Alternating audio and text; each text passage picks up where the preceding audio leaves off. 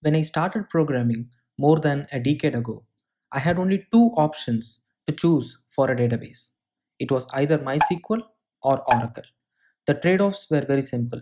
Do I have the memory to install an Oracle instance inside my PC, or can I use MySQL to do the same function?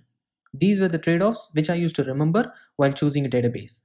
However, over a period of time, there was more need for a database to be more efficient and consistent to perform our day to day tasks. So we ended up creating so many databases, and now we are in a confusion in choosing which database to use when.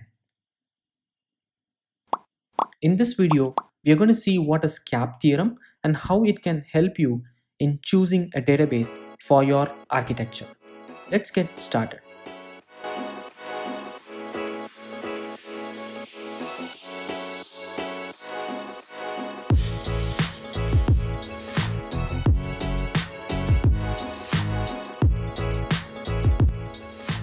I'll just walk you through the agenda so that you can decide whether to watch this particular video or not.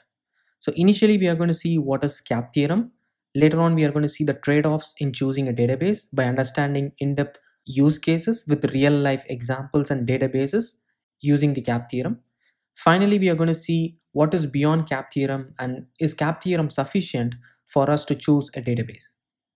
I've also mentioned the timelines in the description. In case you want to skip a particular section, you can directly jump to that particular section. So what is CAP theorem? CAP stands for consistency, availability, and partition tolerance. The CAP principles were initially formulated by Eric Brewer in 1999, and most of the modern databases follow this, and that's what we believe in. The CAP theorem also says that you can choose only two of the three principles in order to create a database. So for example, if I use availability and consistency, I cannot get partition tolerance. Same way, if I use consistency and partition tolerance in creating a database, I cannot achieve availability. Let's understand each of these terms because some of these terms may not be the same with whatever you understood these terms with. The first one is partition tolerance. So what is a partition tolerance? Imagine there is a distributed data store. Here I'm just showing two databases. Both these are getting synchronized and they are connected together. There are some consuming applications or users who are retrieving data from these databases. And one of the user is getting data from one of the node, the other user is getting data from the other node. And they both are synchronized by network wiring. And the data is replicated across all the users. So whatever is stored in the data store, it's the same and it's seen by both the users. And they all can read and write. Imagine there is a network partition. Network partition in the sense there is a network break or there is no connection between the data stores or the nodes. This particular scenario where there is a break between different nodes in a distributed data store is called partition tolerance. So partition tolerance is nothing but no data replication for a particular node or maybe group of nodes. I call it isolated data. So that way your database is isolated from other databases in the distributed system because there is a partition tolerance. The next key term to understand is consistency. In order to understand consistency, let's pick up the same example. If you notice closely, every user gets the same data from the data store irrespective of the node which they are querying from. This is called as consistency. So at a point in time, if multiple users query a data store, they will be getting the same data. That's what is consistency. And I call it same data. Moving on to availability. Let's take the same example and both the users are going to read and write in the data store and they are connected to different nodes. Imagine there is a partition tolerance. Now, like I said earlier, when there is a partition tolerance, the data is not synced between these nodes. Now, what happens when user in the left side updates the data store? The user in the right side is retrieving the data from a different data store, so he won't see the same data. However, the system doesn't fail. So in this case, there is inconsistent data across the network. However, the system did not fail. Though there was a network partition, the system was still available to serve the data. This is called as CAP availability. This is different from the traditional availability where we call if a system is available for serving requests, then we call it availability. Here in this example, when a network partition happens in a distributed system, there is data inconsistency across the distributed system. However, the nodes are available. This is what is called as availability. So you can get some data from the distributed data store. Now putting these all together in the CAP theorem, consistency stands for same data, partition tolerance stands for isolated data, and availability stands for some data. Now the CAP theorem states that you can choose only two of these. Now let's look at the trade-offs we get by choosing one over the other with some real examples. The first use case which we are going to see is consistency and availability. This is the most traditional way of using consistency and availability in a system. If you still remember the example which I told in the start of the session about MySQL and Oracle, I always had a single data store where I was querying data from. Let's think of the same as an example. I have an application which is running in a server and I have a database, so I'm going to retrieve data from that particular database. There is also a secondary database which is synchronizing data from the primary so that in case of a failure from the primary, I can use the secondary to recover the primary. This is what we call as a relational database. Let's apply the CAP theorem in this particular example. Let's think of the partition tolerance. Now what happens if the partition happens between a primary and the secondary, which basically means primary is not synchronizing data to secondary. This is where partition tolerance happens. And when partition tolerance happens, you are able to achieve consistency and availability, which basically means you can do read and write from the primary database, and also multiple users can do a read and write, and the data is going to be consistent, and also the system is available. So I am able to retrieve at least some data or same data, and I'm not getting any isolated data because my primary is there to serve my data. And the network partition happened between the primary and the secondary. Notice that the partition is not the table level partition which we do in a relational database. However, here partition tolerance is nothing but network partition, basically disconnection between the primary and the secondary. So whenever I say partition in this whole video, it basically means disconnection between one system to another or one node to another. The classic examples for this kind of a use case is the relational database. Like I said earlier, Postgres is one of them, MySQL is another, IBM's DB2 is another, Microsoft's SQL Server is another relational database, and obviously Oracle is a relational database. All these databases follow consistency and availability, so you always read and write in the master node or the primary node, and you can retrieve the data, and everything is consistent, and also the system is always available. And if there is any partition tolerance, generally there is no partition tolerance because you will be having only one instance running, and the backup is basically your secondary, and anyway you're not going to use the secondary for reading and writing the data. That is why relational databases are consistent and available. Now let's apply this into the CAP theorem diagram here. Consistency and availability has preference towards same data or some data than the isolated data. And these are the different databases which you can choose from. Now moving on to the next part, which is the consistency and the partition tolerance.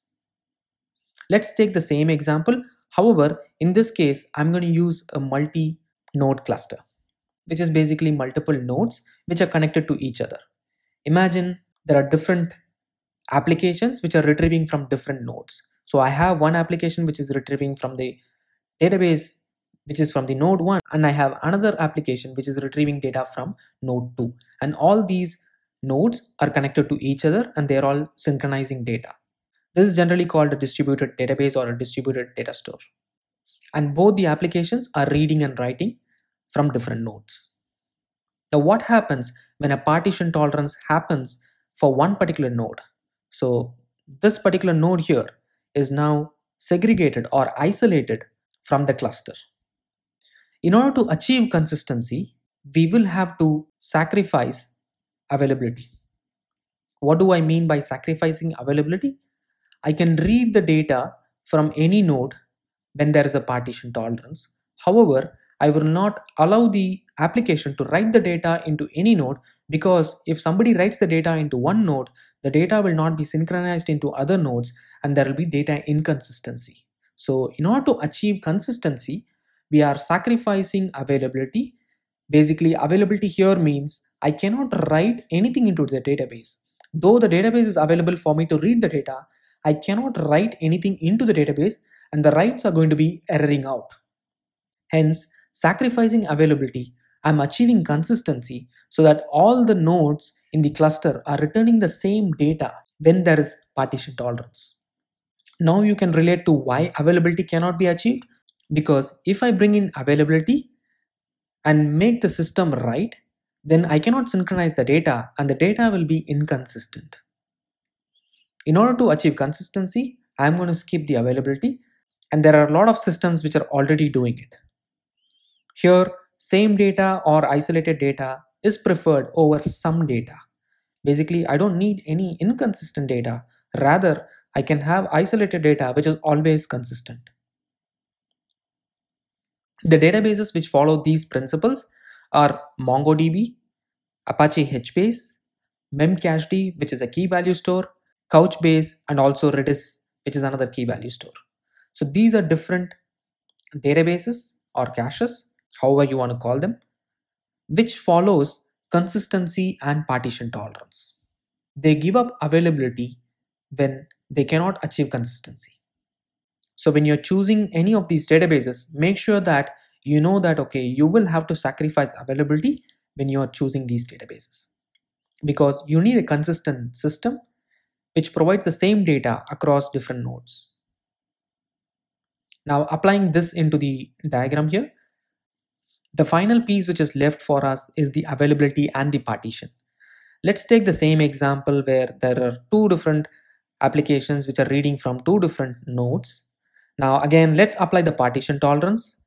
One of the node is disconnected from the other nodes. Now we don't worry about the consistency here. So what we are saying is, we are not going to restrict people from writing data into the node. However, the data is going to be inconsistent because one of the system is going to write into a node which is isolated already. However, the other system is not going to see the same data because the node is isolated. So here we are giving up consistency to achieve availability. So none of the systems are going to go down. However, the data is inconsistent, and eventually the data can get consistent. Basically, the data can get synchronized when the network partition has been resolved. However, you don't know how long it's going to take. So we are giving up consistency for availability when there is partition tolerance. Like I said earlier, you will have to choose only two principles in the CAP theorem, and this use case here is just picking availability and partition tolerance over consistency. Now, what are the different databases which follow to this kind of a pattern? Obviously, Cassandra, which is another popular database, follows availability over consistency. The next popular one is Amazon's DynamoDB. So the Amazon's DynamoDB is always available. You can read and write. However, there is no guarantee that the data is always consistent across the nodes. There is also one more DB, which is CouchDB, which also falls into the same pattern. Now let's apply this into the same diagram. This completes the whole CAP theorem. Of course, this is not a ultimate solution for choosing a database, because databases are evolving day by day, and we will have to choose or trade off one over other. Some of the trade-offs which we saw here are leaving one of the principle by choosing the other two. This will help you in choosing a database and understanding what benefits you can achieve and what can you leave behind. Now, what is beyond the CAP theorem? Looking at the same diagram, you can question me, is this all correct? Of course, there are modern databases which can be tuned in for achieving different principles for different purposes. For example, Cassandra can be made consistent and partition tolerant by changing some settings. So you can give up availability if you don't need availability. However, you need consistency. Same way, for Amazon's DynamoDB, you can choose consistency over availability and tweak those settings. Similar to how you can do these for Cassandra and DynamoDB, you can have MongoDB leave consistency for availability and partition tolerance. So you can mix and match these databases because they do have the feature to enable and disable some of these principles when you set them up. I hope you were able to understand the CAP theorem. Of course, there are some people who think that the CAP theorem still doesn't cover every bit of how you can trade off one database over other. So there are different white papers. For example, there's a paper by Martin. You can read that. He's saying that the CAP theorems, consistency, partition tolerance, and the availability and partition tolerance doesn't solve all the different problems which we have. There is something called PASILK, which is basically another theorem which talks about if the partition tolerance occur, then you have to choose availability or consistency, or else you will have to choose latency or consistency. So we already saw partition tolerance with availability or consistency, but there are two new things which are introduced. One is called latency, the other one is called consistency. So you will have to choose the system based on two more principles based on the PASILK theorem. So this is something which is an advancement to the CAP theorem, and obviously they are not going to solve every problem, but still they help you in understanding and creating granular trade-offs and understanding databases by overlaying them with more advanced features. Again, Amazon has their own Pi theorem, which is pattern flexibility, infinite scale, and efficiency in choosing distributed databases inside Amazon Web Services. I hope you were able to understand what is CAP theorem.